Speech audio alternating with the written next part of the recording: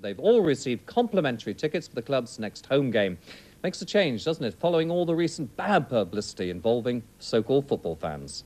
Certainly does, Bruce. Over 3 inches of snow fell in Swindon on Saturday morning, and thanks to a radio appeal, about 100 supporters turned up to help clear the pitch, and it was their effort which eventually enabled the game to go ahead. And seldom will you see this just a few days before the official start of spring.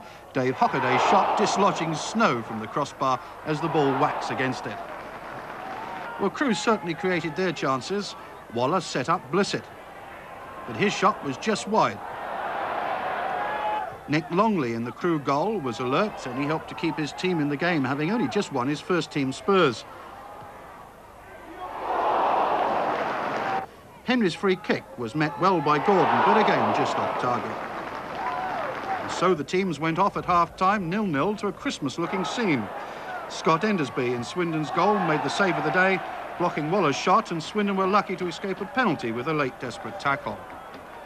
Swindon went behind in the 65th minute. Waller was allowed to run across the box unchallenged after a build-up that started in their own half. He eventually gathered the ball and laid it back to John Crabbe. And his shot from 20 metres out was just too good. Macari looked glum, but a smile was soon to be restored. Just 2 minutes later, Peter Coyne managed to stab a boot out at the ball, and it tamely went beneath the goalkeeper. So a draw, but Swindon's run of 9 consecutive league wins, I'm afraid, has come to an end. But full marks to those football fans who made it all possible.